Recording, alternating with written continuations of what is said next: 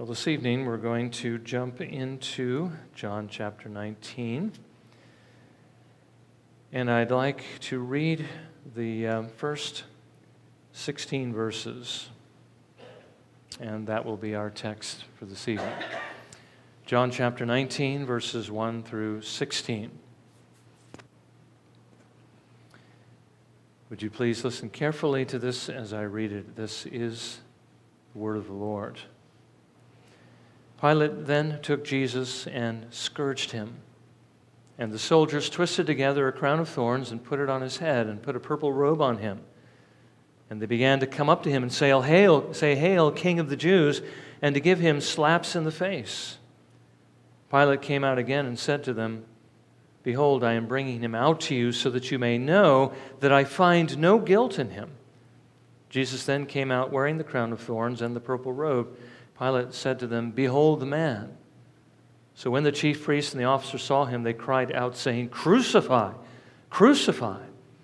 Pilate said to them, Take him yourselves and crucify him, for I find no guilt in him.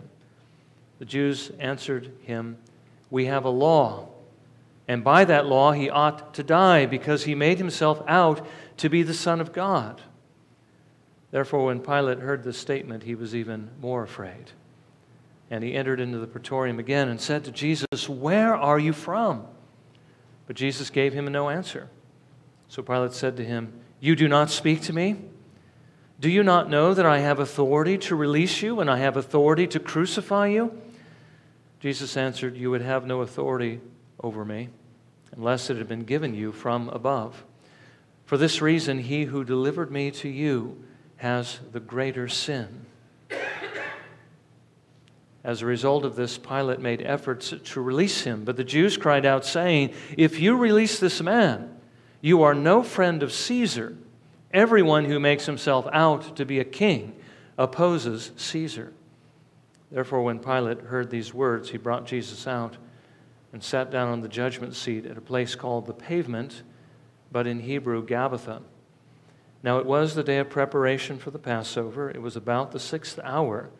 And he said to the Jews, Behold your king. So they cried out, Away with him, crucify him. Pilate said to them, Shall I crucify your king?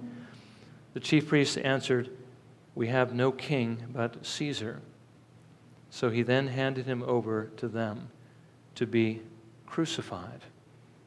May the Lord again bless his word to our hearing this evening. Now this morning we noted that Jesus suffered many more things at the hands of his people in order to bring us to heaven. First, we saw they broke two laws in his trials. They tried him at night for a capital crime, which was something that was only to be done in the day, and they passed sentence the same day, which again was contrary to Jewish law. Secondly, they tried to convince Pilate to execute Jesus on the basis of their trial, not bringing any specific charges against him, but simply accusing him of being an evil doer. And then third, when that failed, they twisted his claim to be the King of the Jews into a political plot to overthrow the Roman government. Now, after Pilate had the opportunity to cross-examine Jesus, he realized that he was innocent of anything he was concerned about, which of course would have been treason. And so he tried to have Jesus released. He first tried to do so by invoking the annual tradition of releasing a prisoner at the Passover. If he couldn't convince the leaders, perhaps he could convince the people who had gathered together. But that too failed because the leaders stirred up the people to ask for Barabbas rather than Jesus. And remember, we saw that too was hypocritical on their part because these Jewish leaders hated Barabbas for the same reason that they hated Jesus.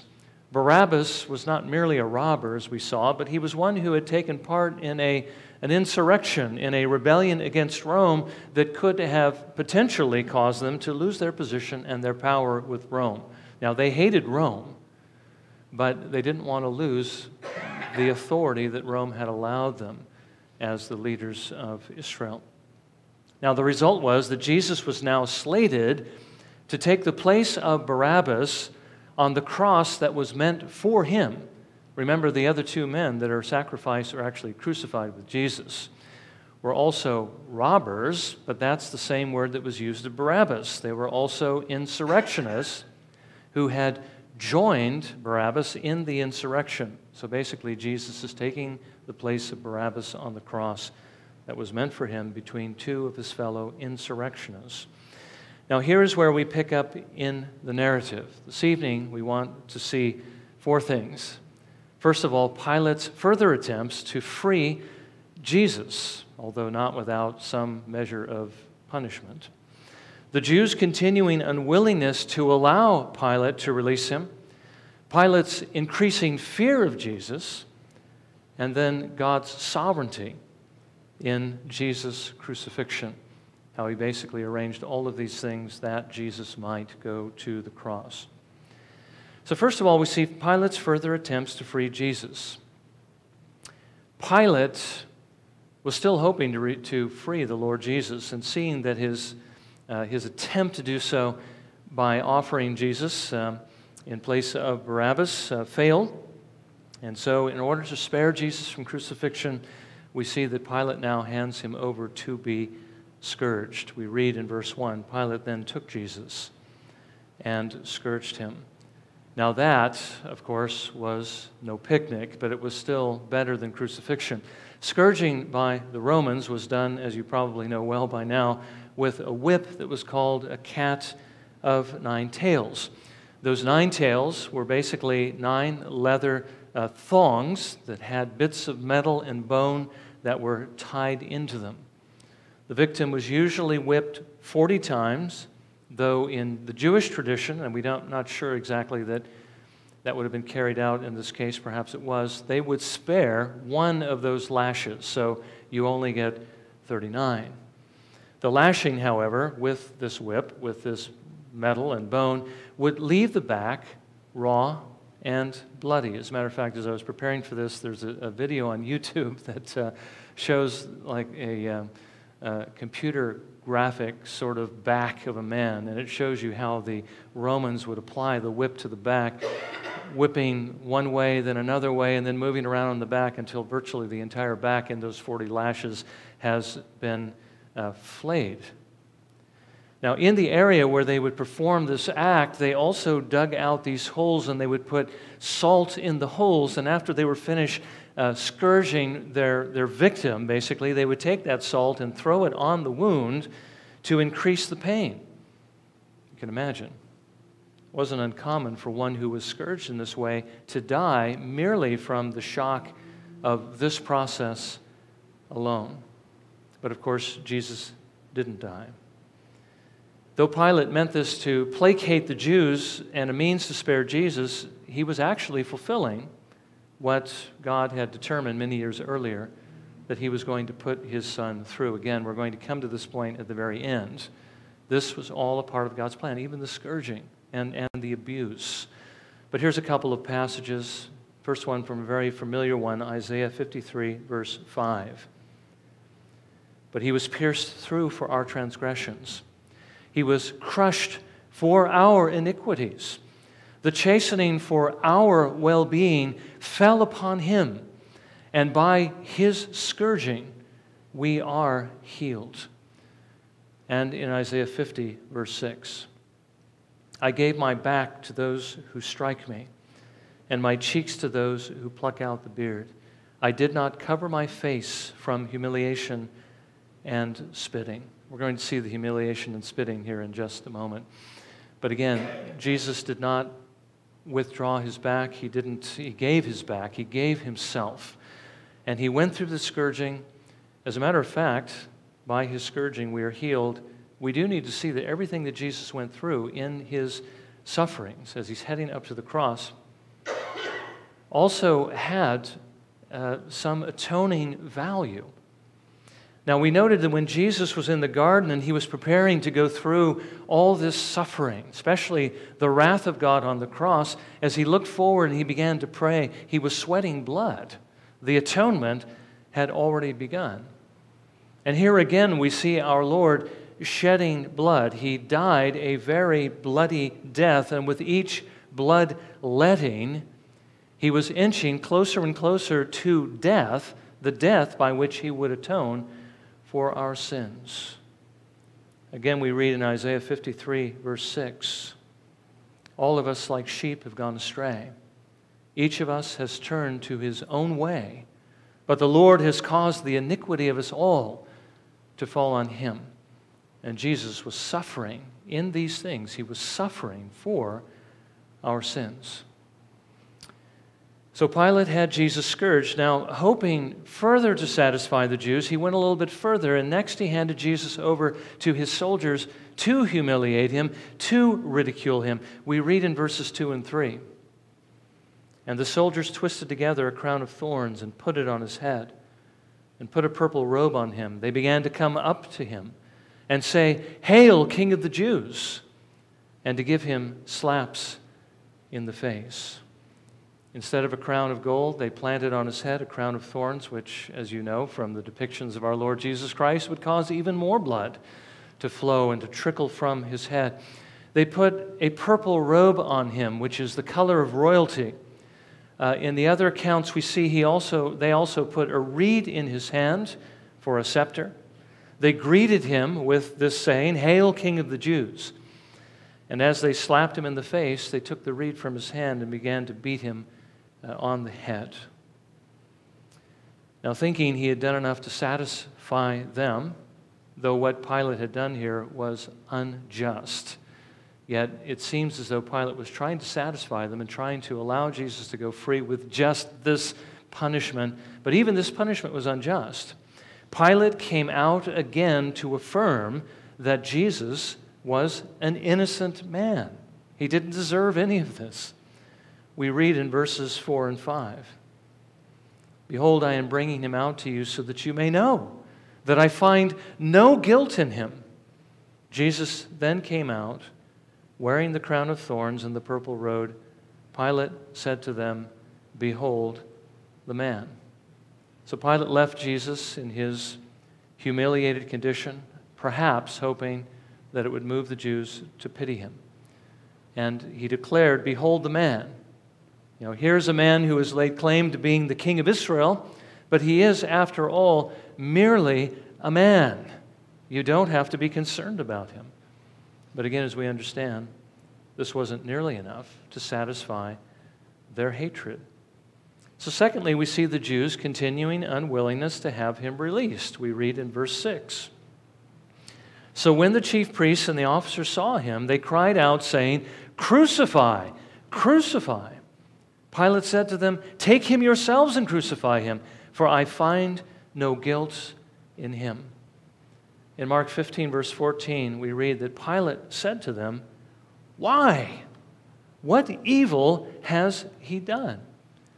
But we get a little more insight into Matthew 27, verse 18, that Pilate knew exactly why Jesus was there. And he knew it wasn't because he had committed a crime. He knew it was because they envied him. And that's exactly what it was. But he wanted them to admit it. "Why do you want me to crucify him? What evil has he done?"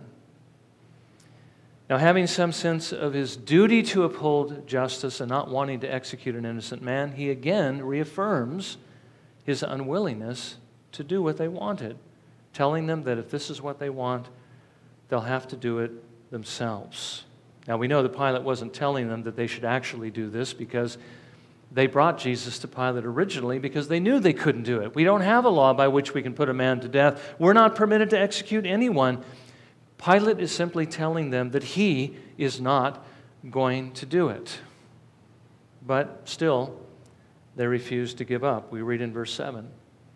The Jews answered him, "We have a law, and by that law he ought to die because he made himself out to be the Son of God." Now again, this is the main reason why the Jews hated him, although we understand that he was popularity with the people. It was also that motivation. Pilate understood that, but he didn't know that this is what Jesus had claimed. But this is in fact what he claimed, and the Jews saw it as blasphemy. We read in John chapter 5, verses 17 through 18. But he answered them, the Jews, "My Father is working until now, and I myself am working." For this reason, therefore, the Jews were seeking all the more to kill him, because he not only was breaking the Sabbath, but also was calling God his own Father, making himself equal with God. On another occasion, in John chapter 8, verses 58 and 59, Jesus said to them, "Truly, truly, I say to you, before Abraham was born, I am." Therefore they picked up stones to throw at him, but Jesus hid himself and went out of the temple. The Jews understood what Jesus was saying about himself. There was no ambiguity in their minds. They knew that Jesus was claiming equality with God. And that is why the Jews in Jerusalem wanted to kill him, as we saw on numerous occasions as we're going through the Gospel of John. The Jews understood it. He said it plainly. Oddly, the cults of today can't seem to understand what Jesus was saying, but you need to understand that. I need to understand that, and when you have the chance to point it out to a Jew, show them, or to a cult, somebody in the cult, show them that the Jews understood that. But that is the claim he made, and for that claim, as far as they were concerned, he must die. But they can't execute him.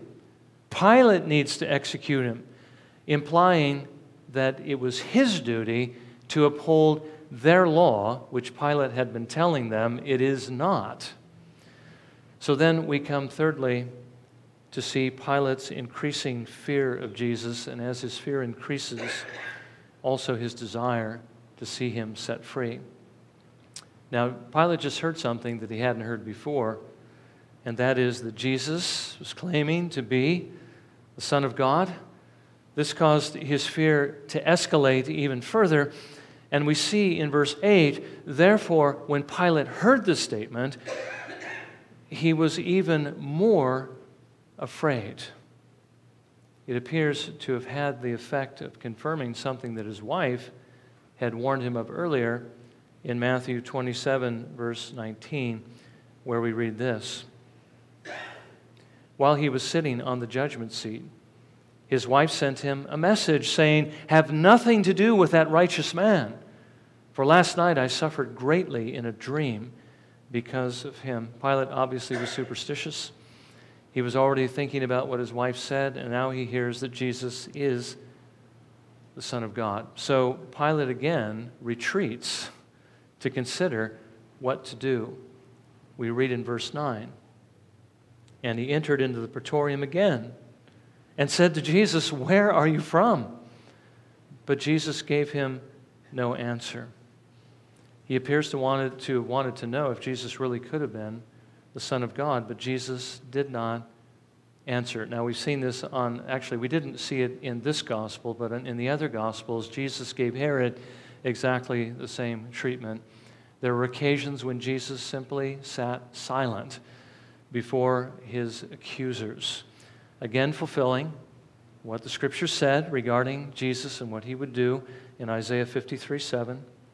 He was oppressed and he was afflicted, yet he did not open his mouth. Like a lamb that is led to slaughter, and like a sheep that is silent before its shearers, so he did not open his mouth. So we see in verse 10 that Pilate tries to compel him to speak. Pilate said to him, "You do not speak to me?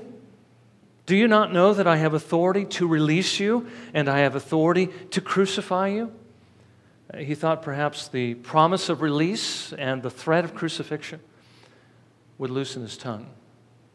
But we understand release was not what was important to Jesus, because Jesus knew why he was there. Jesus knew what had to take place, and he knew that he could not be released. He had willingly given himself into their hands that he might crucify or be crucified. And so we come then to our last point, God's sovereignty in Jesus' crucifixion. We read in verse 11, Jesus answered, "You would have no authority over me unless it had been given you from above. For this reason, he who delivered me to you has the greater sin."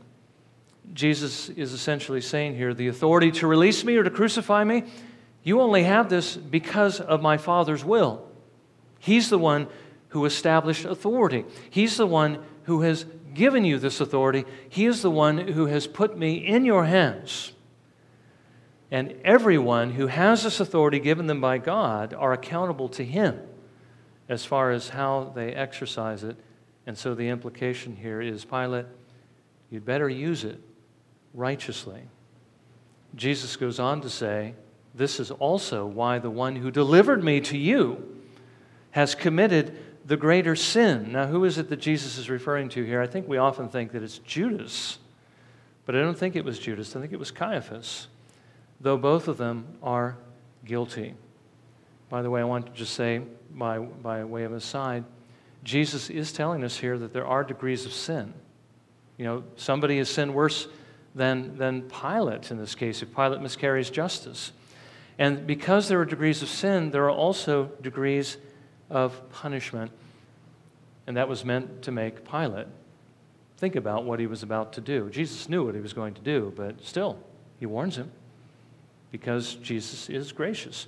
Now, Caiaphas sinned against Jesus, and how did he do that? By misusing the authority that God had given him in this gross miscarriage of justice, and that in the face of the clear light of God's law. Remember, where there is greater light, there is greater responsibility. Caiaphas knew what his responsibility was, but he misused it in order to deliver Jesus over to death. He has the greater sin because he has the greater knowledge. And of course, Judas was not without blame. He's the one who betrayed Jesus. And that was after he had walked with him for 3.5 years and had sat under his teaching and had seen all of his miracles, even performing some miracles himself. Both men, Caiaphas and Judas, were inexcusable. And because both of them had greater light, both of them were more culpable. Both of them had greater sin. But again, I think Jesus here was referring more specifically to Caiaphas, the high priest, the leader of Israel, the teacher of Israel, the one who should have known better. Now, the realization that he might do exactly the same thing that Caiaphas had just done made Pilate even more fearful. And so he made an even greater effort to try to release Jesus. Actually, he could have done that at any time. But the problem was he had to get the Jews to agree to it, otherwise there might be a riot. But the Jews were not about to release Jesus. They finally had Jesus where they wanted him.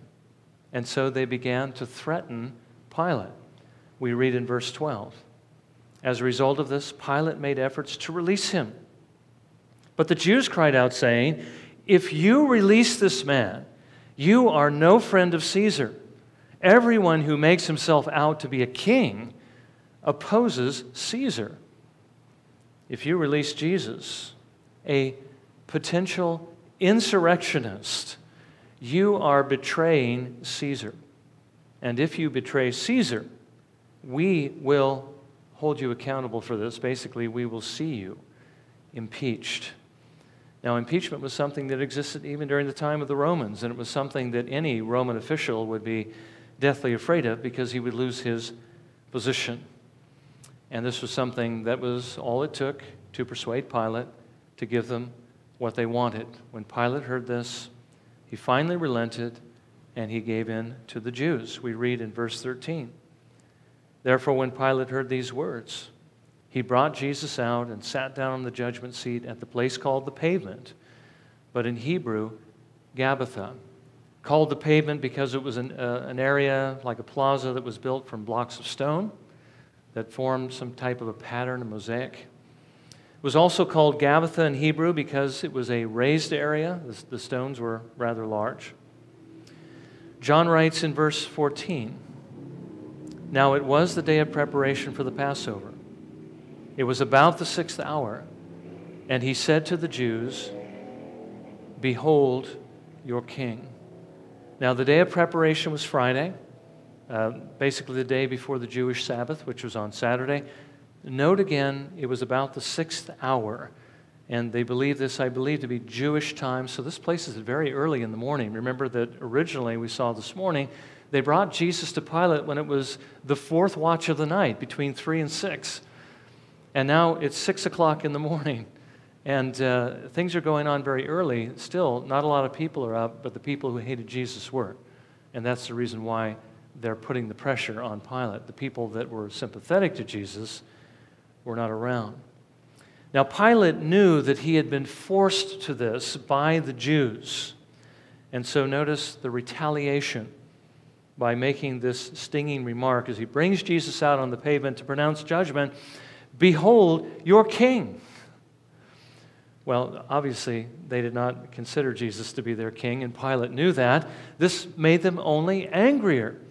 And so they cried out in verse 15, away with him, crucify him.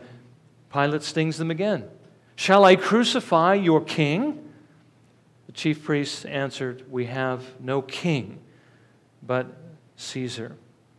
Now, we've been noting the hypocrisy of the Jews throughout this whole process. And again, note their hypocrisy here. They hated Caesar. They hated the Romans. They hated the Roman occupation of their land. But at this moment, they hated Jesus even more. Henry Alford points out, some of those who thus cried died miserably in rebellion against Caesar 40 years afterwards. But it suited their purpose. Knowing that nothing else would then satisfy them and that he was in danger of impeachment, Pilate finally handed Jesus over to be crucified. And again, all of this is just as God had planned it.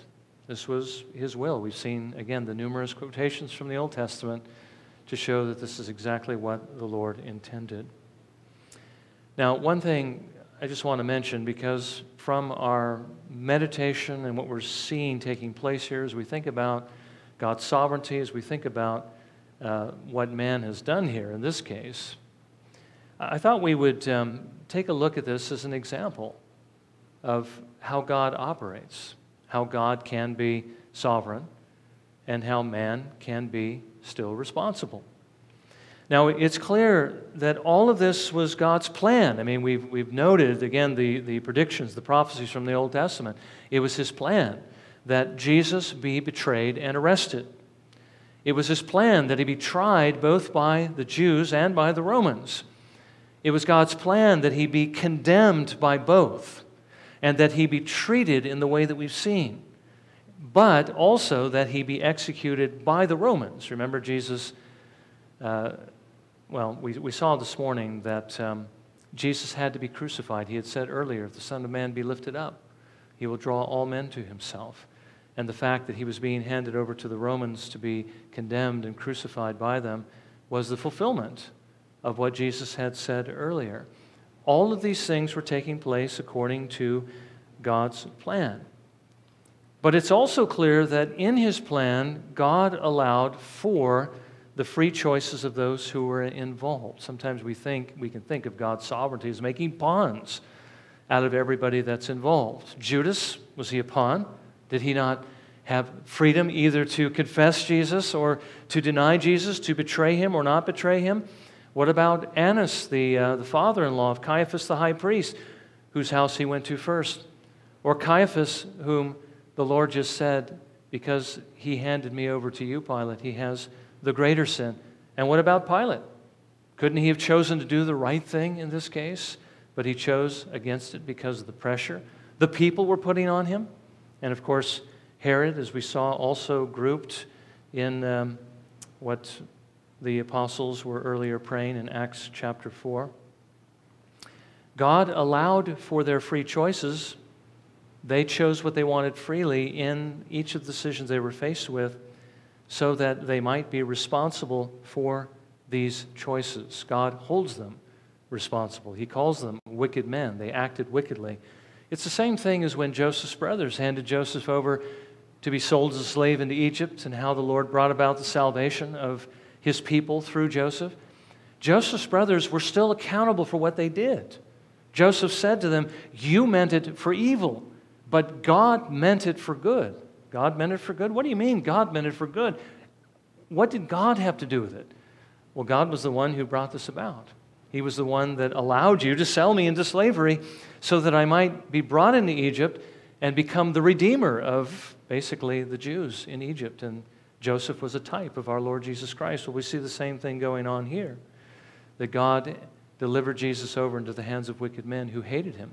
All of them hated him for one reason or another, and they handed him over to death. They did that freely. That is what God meant through this. And through this, he brought about good. Now, again, we see that in Acts chapter 4, verses 24 through 28, that after Peter and John had been arrested and released, they returned and reported what had happened to their companions. And I want you to notice that as I read this, they quote the second psalm.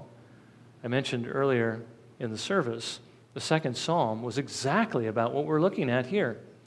And then they talk about its fulfillment in what we've just seen. And when they heard this, they lifted their voices to God with one accord and said, O Lord, it is you who made the heaven and the earth and the sea and all that is in them, who by the Holy Spirit, through the mouth of our father David, your servant, said, and this is from the second psalm, why did the Gentiles rage and the peoples devise futile things? The kings of the earth took their stand, and the rulers were gathered together against the Lord and against his Christ. For truly in this city there were gathered together against your holy servant Jesus, whom you anointed, both Herod and Pontius Pilate, along with the Gentiles and the peoples of Israel, to do whatever your hand and your purpose predestined to occur. Now again, notice this is entirely God's plan. Everything that happened according to his will, and yet God still holds them accountable. And I want you to notice too, the wonderful thing that God is able to do through the wicked actions of men. He is able to bring good out of evil. That's something that really only God can do. Now, God in his plan arranged things in such a way that the greatest crime in history, which is crucifying, executing the Son of God, who was absolutely pure and perfect, would also be the Lord's greatest act of redemption. God brought about the greatest good from the greatest evil that could have been perpetrated by men. God uses evil for good purposes.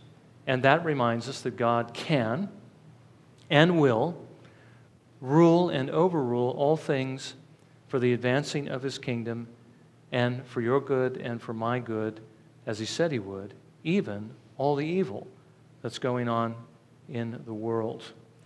Now, I thought this would be particularly good at this time because we see so much evil going on in the world. We need to understand that God is in control of those things. They're not happening by accident. That we shouldn't be afraid of the wicked things that are happening because we know God has a plan to use those things for his glory. We shouldn't be afraid of the particular struggles and trials that we have to face in life because the Lord says if you love him, he says if you're trusting him, if you're turning from your sins, if you're following Jesus, that he will take those trials and he will work them all together for good. And how do we know that he will do that? Well, because he gave us his Son. And if he is willing to give us his Son, to go through all that he has gone through in order to sanctify all the things that happen to us in life, if he's willing to give his Son, how much more is he going to make sure that he fulfills the second part of that promise, which is that he is going to work all these things together for good. God has a purpose. God has a plan. Jesus, through his life, through his death, through his resurrection, but basically through his giving himself up willingly for our salvation, has basically set his blood as a seal to the promise of God, that he will take all that happens to us in life, he will sanctify all of these things to our growth in the Lord Jesus Christ. Here we have a clear example of how he is able to overrule evil for good. And he does it not just in this instance, but he allows all the evil that he allows in the world in order that he may overrule it for good, for our good. And that includes all the things that we have to face, and that because of what he has done in the Lord Jesus Christ. So let's remember that as we see our Lord submitting to all this mistreatment, all this injustice, all this suffering, all this torture, and as he will go to the cross, he did all of these things so that he might save us and so that he might give us this grand promise that regardless of what we have to face in life, he will work it together for our good, even as the Lord worked what he went through together for his good. Jesus had to go to the cross in order that he might be exalted over the worlds, over every name that is named, over every power and every authority, so that he might have the power to do what he has promised us that he will do for us. Now, next week, we'll look at the crucifixion. Well, let's bow for a moment of silent prayer and ask that the Lord might use what we've heard